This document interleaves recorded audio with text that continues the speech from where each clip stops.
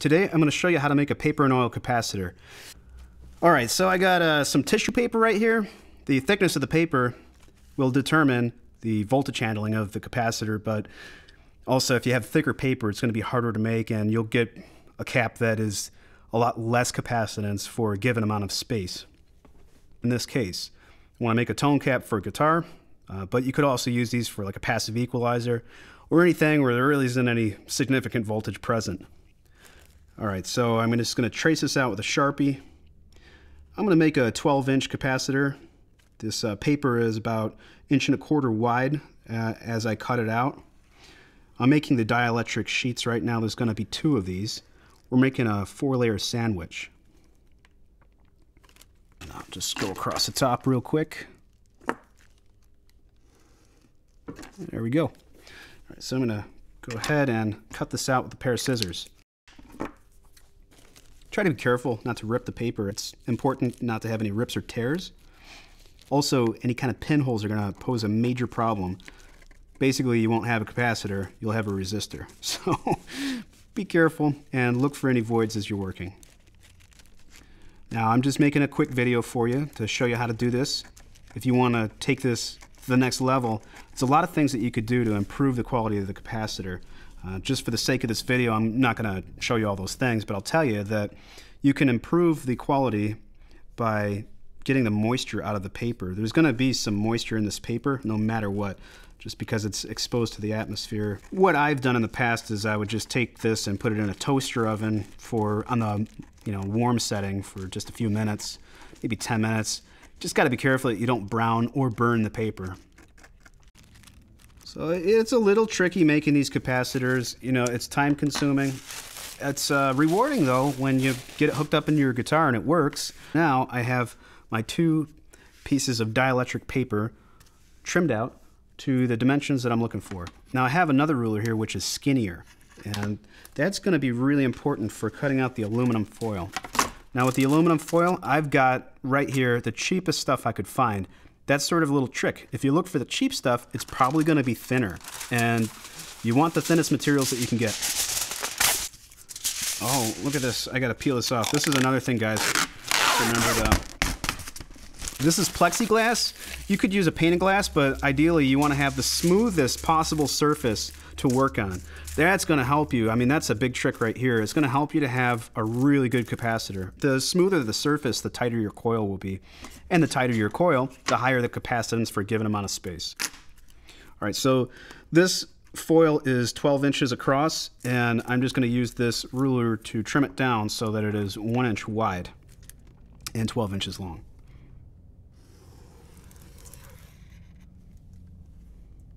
Like I said, it's a 4-layer sandwich that we are making. There are 2 plates and 2 pieces of the dielectric, which is paper in this case, until we add oil later on. Alright, I'm going to go ahead with my scissors now and cut out my plates. Okay, I got my plates trimmed out now. I've got my paper. Got a nice flat work surface. If you have a pane of glass, it's probably going to be better than this. This is plexiglass. It's got some static to it. So you're first going to lay down some paper, okay? And then you're going to put down your aluminum foil on top of that. I trimmed off a little bit from the end of the foil on this one so that the paper is longer. You're going to want to do that for both of them, actually. All right, so now that this is down, the next thing I want to do is get a piece of wire in there. And there is definitely a little bit of a trick to this. So what I'm going to do is lay the wire down and fold the foil up, leaving about a 1/8 inch. So 1/8 inch of foil will be folded up, roughly, and get my wire in there and push it down, and with my fingernail I'm just going to kind of crimp it. Now I'm just using my right angle pliers to roll this a little bit to help create a better crimp. Okay, at this point I've got a pretty decent crimp on there. If you can find some copper foil that's very, very thin, which is unlikely, you could potentially solder it on there, but you would have to be extremely careful not to create any rough spots, because that will rip through the paper. All right, so now actually side by side, I'm going to lay down the paper and the foil for the second plate, And I'm going to put the wire down and crimp that in there in the opposite manner. And once again, I'm just going to take my scissors and snip a little bit off the end here.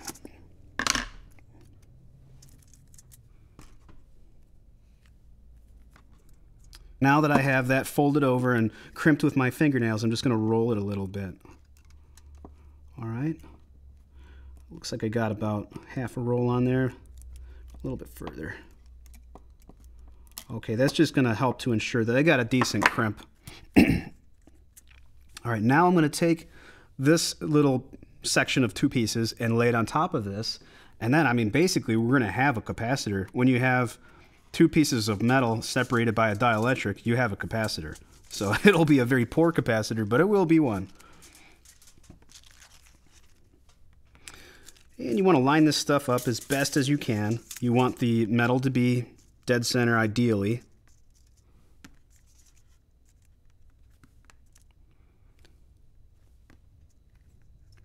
Lining it up is the hardest part, I think, other than maybe rolling it. That's because rolling is very tricky too.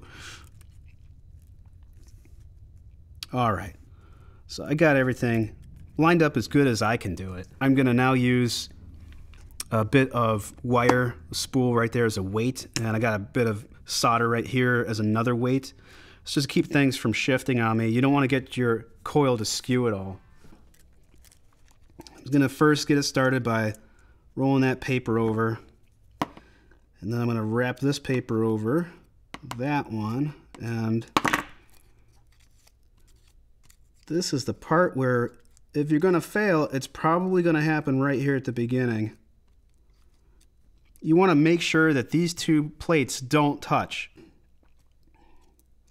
All right, I do believe I have isolation between the plates right now, so I'm just going to begin to roll this.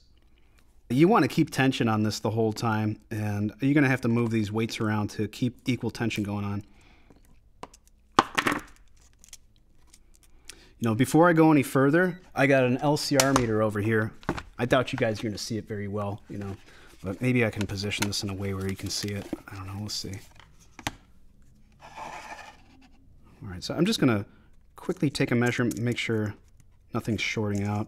So I really don't wanna waste any more time. I don't wanna proceed further unless this is actually gonna work. Okay, I think we're good. Awesome. All right, so I can continue.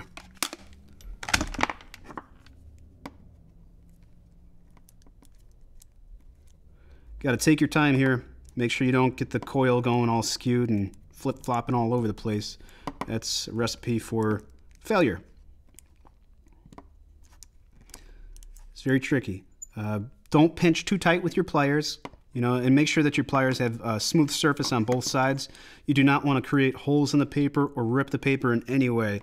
Otherwise, you'll have a bad capacitor and you just wasted your time.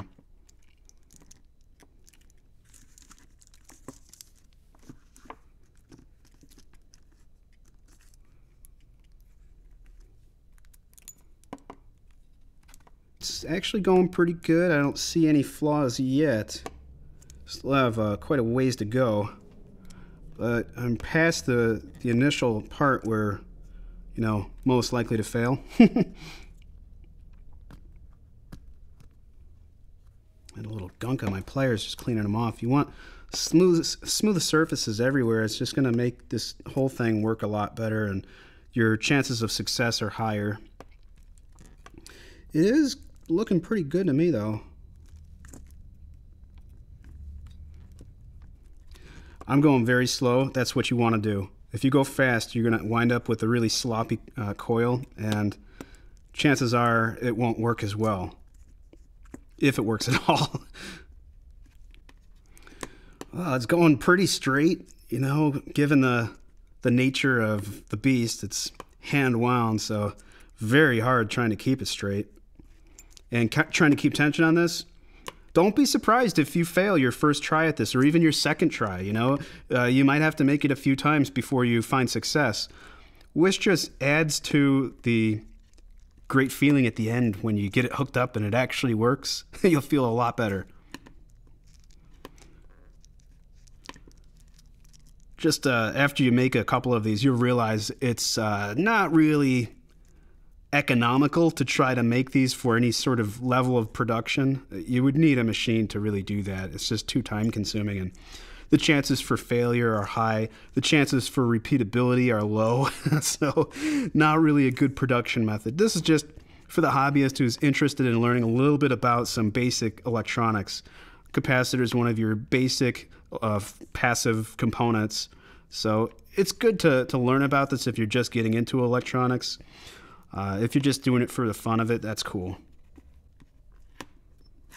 Okay, so far we got a pretty decent coil.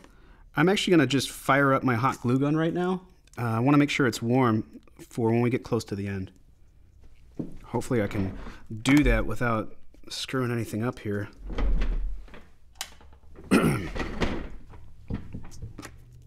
I'm going to use the hot glue gun to basically stop the coil from becoming unraveled as we move on to the next stage, which will be introducing the oil. I'm going to actually have to probably trim this back a little bit so that it's easier to seal. And I don't really mean seal because we're not sealing it yet.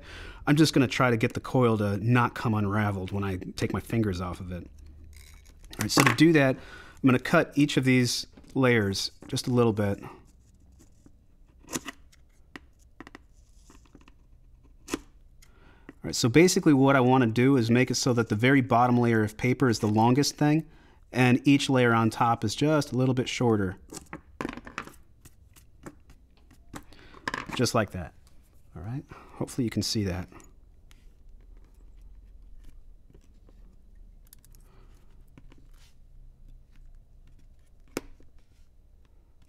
Okay, almost there.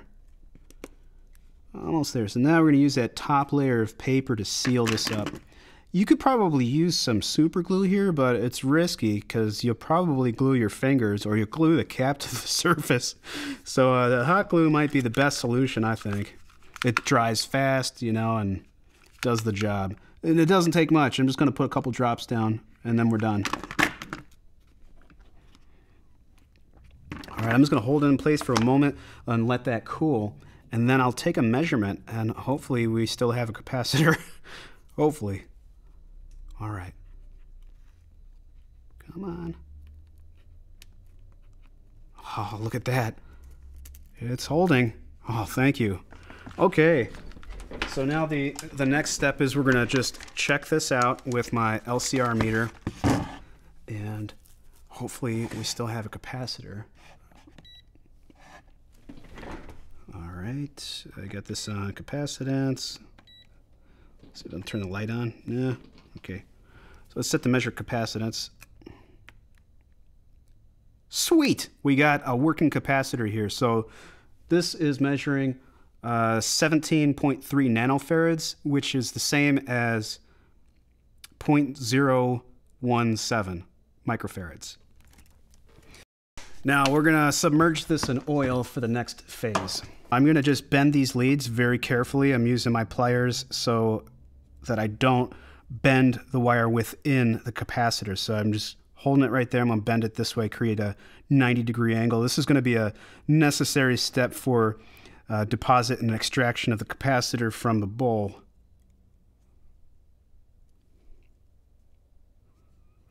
Okay. And it fits in there, which is good. So I have this little plastic bowl, and now what I'm going to do is pour some mineral oil in there. Now, mineral oil is what they would have used in all of those vintage paper and oil capacitors, not vegetable oil, as some people suggest. The vegetable oil, I'm sure, works, and it's something that's used by certain manufacturers nowadays. As for the tonal properties of vegetable oil versus mineral oil, I do not know. I can only tell you that mineral oil is what they would have used in the old days, and that's what I have right here. This is also known as intestinal lubricant. All right, so I'm going to pour some of this in there, basically just enough to submerge the capacitor.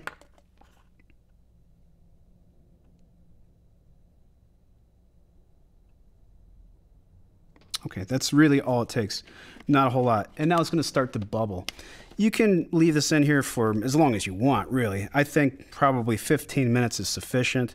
You could probably go as much as a half hour. You got to be careful. If you go too long, the paper will actually just fall apart and the capacitor will unwind and you just wasted your time. So I'll let it go until the bubbling either stops, slows down, or 15 minutes comes to pass. Probably about 5 minutes when I pull this out, only because it's a demonstration video. You get the idea. And we will definitely see an increase in capacitance. Now what I have right here is a little bit of heat shrink tubing that I have trimmed to approximately slightly larger than the capacitor. And we're going to actually encapsulate the capacitor in this. 1 9/16 by 5/8. All right. Now this is good. I got a paper towel handy too because we're going to want to wipe off some of the excess when we get to that point. Now I'm pulling it out. It's only been maybe 5 minutes. And I'm going to grab this with my pliers again. And we want to straighten this lead out. We're going to need it nice and straight. And we'll do that to the other one as well. Okay. Now we are ready to slide this jobby over there. And I have my soldering iron going right now. I'm going to use that to slowly heat this guy up. I'm going to move our plastic right out of the way. I don't think we need this here. We're done with that. Okay, I'm going to set down my paper towel and grab my soldering iron. And I'm just going to use this lower portion. It's a lower temp this way. And just kind of slowly shrink this guy down on top of the capacitor. Now this is not our full seal of the capacitor. It's just going to get us most of the way there. You're going to see some oil coming out at this point. It probably makes some smoke. It's okay. Just don't breathe it in. My hot glue gun is also on, and I'll show you what we're going to do with that in just a second here. I'm not going all the way with the ends here because the hot glue is going to take it the rest of the way. All right, so done with the soldering iron. I'm just going to set that off to the side for the moment. And I'm going to take my hot glue gun, which is pouring all over that wood, and we're going to actually pour some into the end. I want to first, though, with my paper towel, just wipe along that metal very carefully to try to remove some of the oil. And there's probably going to be some oil pooling in this end. And I'm just going to sort of use my paper towel to kind of suck it out. We don't want any excess oil there. We get a worse seal by having excess oil. So now I'm just going to use my hot glue to kind of fill this up. And now I'm not creating a seal, the full seal. I'm just getting us a partial seal at the moment so we can continue working. And then once this is dried a little bit, cooled enough that we can actually turn it over without it falling out, then we'll do the other side as well. Okay, and same process here. So when I trimmed that heat shrink, I made it a little bit longer than the capacitor so that we could fill that extra space with hot glue to try to create a bit of a seal.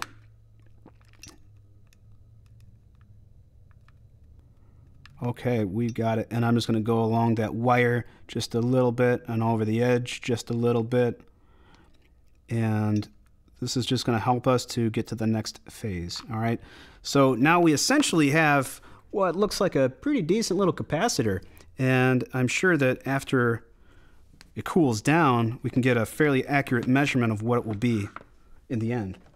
So as the capacitor is warm, it's going to actually register higher than it will when it's cold. That is the nature of paper and oil. Hopefully we still have a capacitor, and that we do. 31 nanofarads, 31.6968. It's going to drop a little bit as it cools. So yeah, wow, that's a 0.031 microfarads. That's pretty decent little tone cap right there. So now it's not done. All right, we're pretty close to done, and if you wanted to at this point, you could probably just call it quits. But the problem is we've used hot glue to seal it, and that's definitely a non-permanent thing. The hot glue will eventually allow the mineral oil to seep out. So the only permanent solution at this point is to use epoxy. And that's what I have this other dish for. And I have some Gorilla epoxy. What we're going to do is mix them up, and then using an applicator, we're just going to cover the surface thinly with the entire thing with epoxy and let that sit overnight to dry and harden. And then we'll come back tomorrow and take a look at our finished capacitor. And the capacitance will probably be just slightly lower than 0.031. It'll probably be like 0.03, something like that.